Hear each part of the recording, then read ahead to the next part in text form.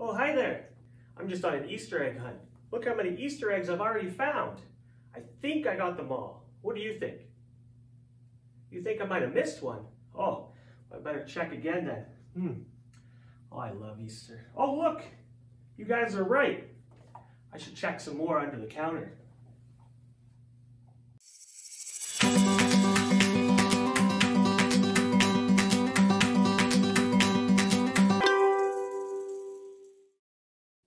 Hello, Mission Kids, and welcome to Mission Kids Online. I hope you're having an amazing week. Now, normally we would start this week with a new theme since it's the beginning of a new month. But we're going to do something special this week because this week is a special week. Do you know what's special about this week? That's right. This week we're celebrating Easter. Happy Easter, Mission Kids. Now, Easter is a really special time of year because we celebrate and remember something that happened a long time ago that was really special. We remember and celebrate that Jesus died on a cross for our sins, and 3 days later, he rose from the dead, overcoming death. Now, we're going to learn more about that today and why that's so important. But let's get started singing a song that can help us remember how and why Jesus died.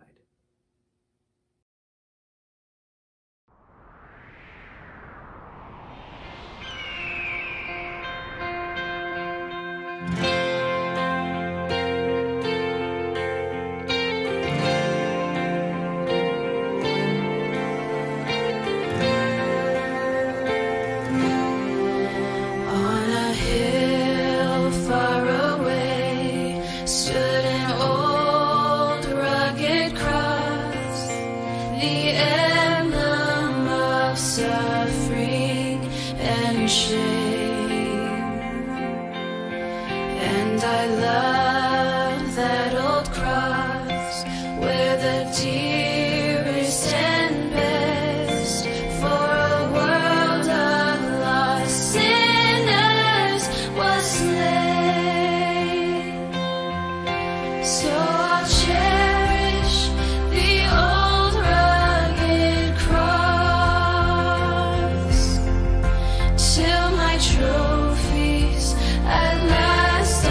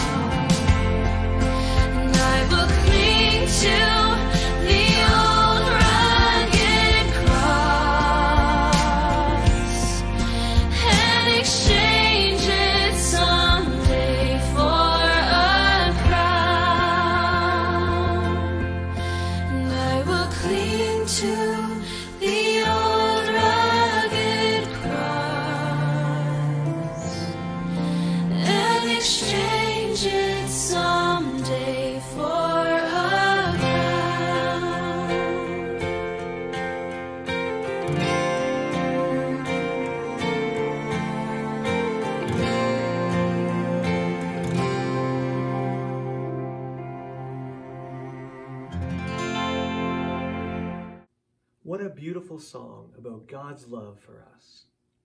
Now, the cross wasn't a beautiful thing. In fact, in the Bible and during the time of Jesus, the cross was a symbol of shame and death, and it was a punishment meant for the worst criminals. And Jesus didn't deserve shame or death, and he didn't deserve to be treated like a criminal. He deserved to be worshipped as king. He deserved a crown of gold, not a crown of thorns. We are the ones who have broken God's laws, and we're the ones that deserve God's punishment. But the beautiful thing is that Jesus was willing to die and take on that punishment for our sins so that we could be forgiven and have everlasting life with God. Jesus loved us so much that he was willing to die for us. That's beautiful. Let's turn to our Bible story today to learn more about how Jesus died, how he overcame death, and how he did it all for us.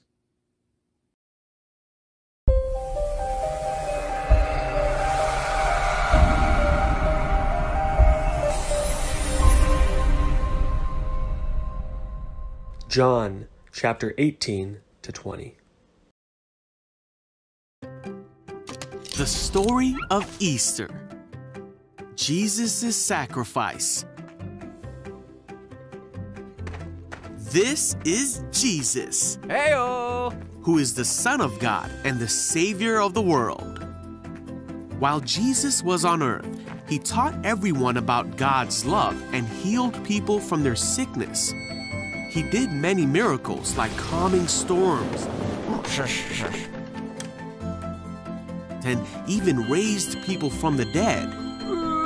Wahoo! The Jewish leaders and teachers did not like what Jesus was doing or how he claimed to be the Son of God. And so they made a plan to arrest him to get rid of him once and for all. Judas, one of Jesus' disciples, agreed to betray Jesus. Come in. And give him over to the religious leaders for some money. Jesus was in a garden praying, and Judas showed the man who Jesus was. Jesus was arrested and taken to the rulers of the land so that they could decide what to do with him. Jesus was presented before the high council, and they asked him if he was the Messiah, the Savior of the Jews. They asked him if he was claiming to be the Son of God. You say that I am. And the council was furious, and they shouted that Jesus was guilty and he deserves to die. So they took Jesus before the Roman ruler Pilate, and he heard the case against Jesus. Pilate didn't think that Jesus had done anything wrong. Seems okay to me. They found him to be innocent, so Pilate said that he would punish Jesus and then release him. What? But the crowd kept screaming louder and louder, "Crucify him! We want him dead!" And because of the pressure of the crowd, Pilate turned Jesus over to the Roman soldiers to be crucified.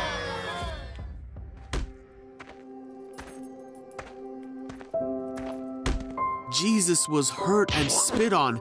His clothes were torn and taken from him, and a crown made out of thorns was put on his head. He was beaten so badly that he could barely stand on his own.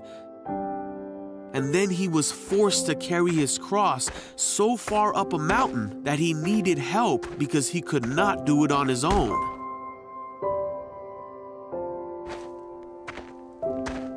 Once Jesus made it to the place where he would be crucified, called the Skull, the soldiers around him nailed him to the cross and waited for him to die.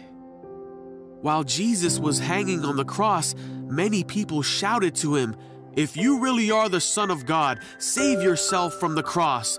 But Jesus knew he had to die to forgive his people for their sins. At noon, darkness fell across the whole land. 3 hours later, Jesus took his last breath and finally died. At that very moment, the curtain in the temple that separated the priests from God's holy place tore in two. A soldier watching the whole thing said, "This man truly was the Son of God." Then a righteous man named Joseph came and placed Jesus' body in a tomb. 3 days passed and it seemed that there was no hope. But very early on Sunday morning, the woman who cared for Jesus went to go visit his body and found that his tomb was empty and that he was no longer there. "Don't be afraid," said an angel. "He is not here. He is risen." At this, the woman remembered that Jesus had told them that he would rise again on the 3rd day. And ran to go tell the disciples what they had seen and heard. Huh? Hey-oh! Ah! And then for the next 40 days, Jesus appeared to his disciples and many others and showed them that he was alive and well. He taught them that what he did was the only way that they could be forgiven and be with God forever. For God so loved the world that he gave his one and only Son, so that everyone who believes in him will not perish but have eternal life.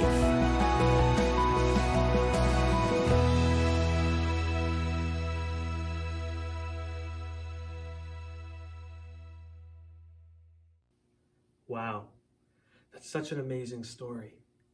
Jesus, who did nothing wrong, was nailed to a cross like a criminal, all because he told people that he was God's son.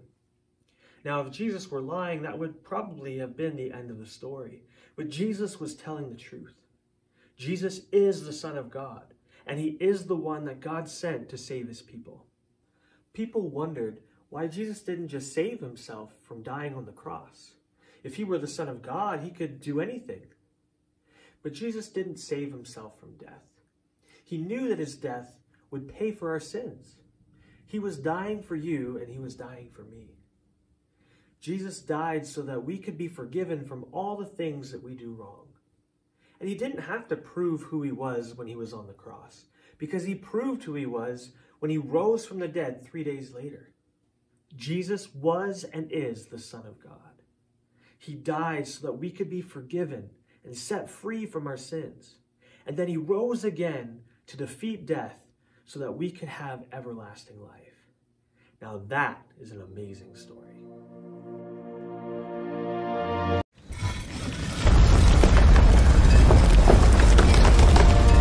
Can you say the bottom line with me? Christ is risen. He is risen indeed.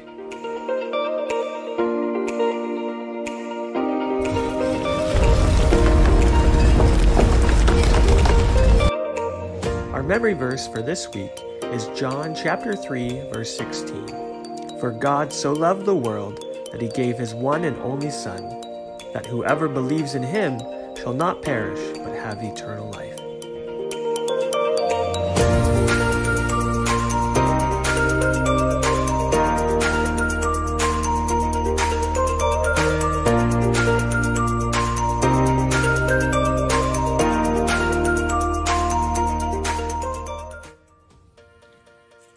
Do you know what this is? This is an Easter egg. Now, Easter eggs are pretty awesome because they usually have something really special inside of them.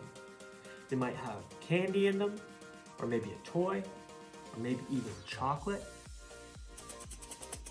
What do you think's in this one? I hope it's chocolate. Anyway, an Easter egg can help us remember the story that we learned today. Easter is a story all about how Jesus died on the cross, was buried, and then rose from the dead 3 days later so that we could be forgiven and have everlasting life. Now, an egg is a symbol of life. If this were a real egg, it would be a life just waiting to hatch. Now, an Easter egg like this won't hatch, but the gift inside can remind us of the gift of life that Jesus gives us. And just like there's something inside of the egg, Jesus was placed inside of a tomb. And when we take the gift out, nerds, and we look back at the empty egg, we can remember that because the tomb is empty, because Jesus rose from the dead and overcame death, we can have the gift of life.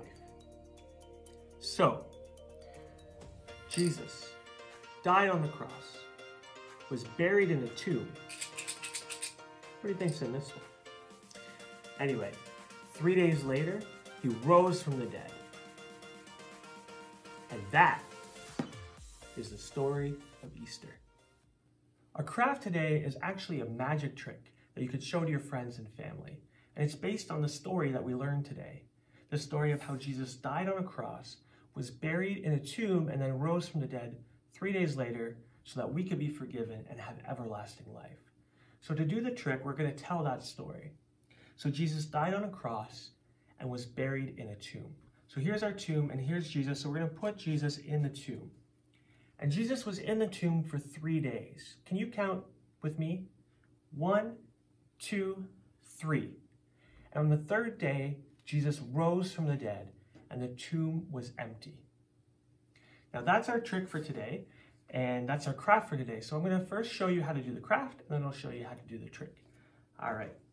So to do the craft, you're going to need some supplies. You're going to need 2 pieces of paper. It doesn't matter what color they are. And you're going to need a Jesus.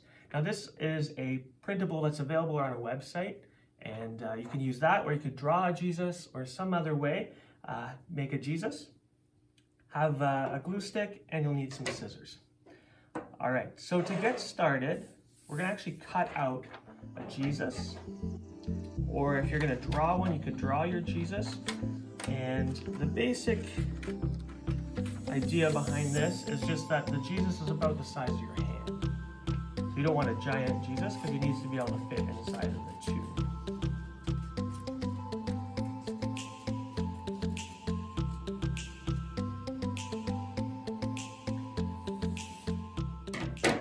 All right, so now I have my Jesus. And the next step is to make the tube. So one of the pieces of paper, you're going to roll into a tube. All right? And I use glue. You can use tape or some other way, staples, to connect your tube together.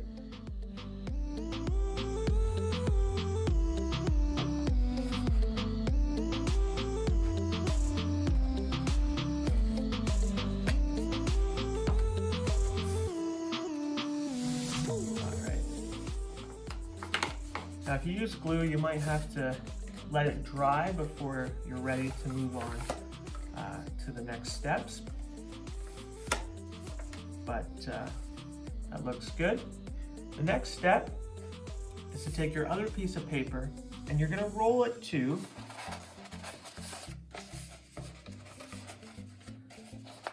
And you want it to be about the same size as your other tube. And then what you're going to do is you're going to twist it a little bit to make a little bit of a cone so that one side is bigger than the other. But the big side, you want to be the same size as your other tube. And this might be a little tricky, so you might need some help with this from your parents.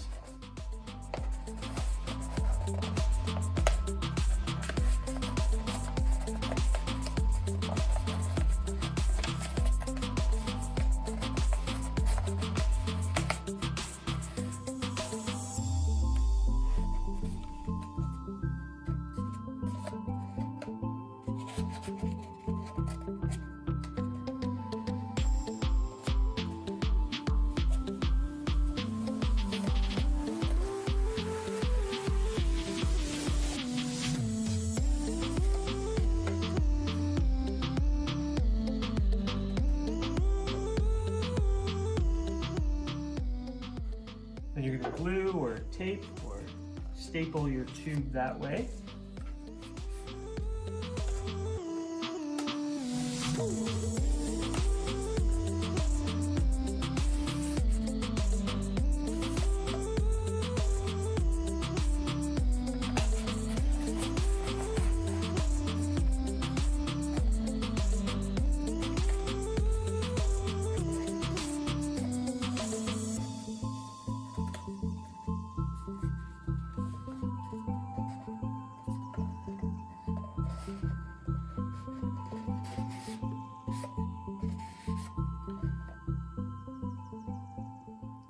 All right, took a little bit of work, but now that we got the two tubes the right way, you're gonna take the one that you've twisted a little bit and you're gonna cut it so that it's the same length as the other tube. Because you twisted it, you might have some overlapping paper that you need to cut off. So we're gonna do that.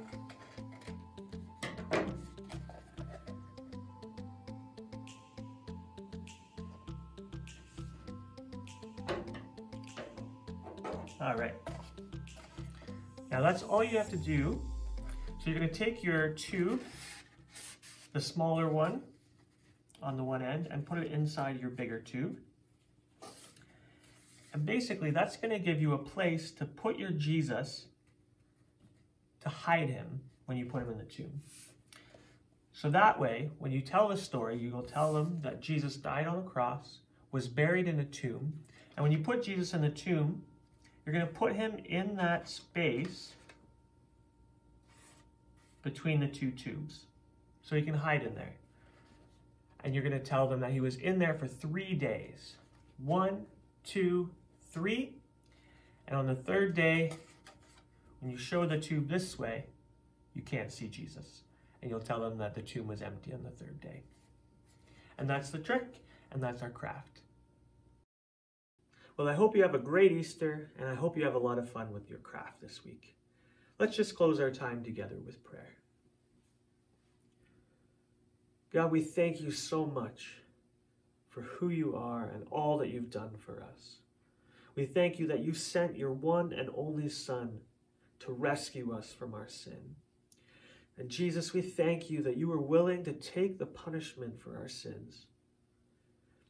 God, we thank you that you had the power to overcome death so that we may have everlasting life with you.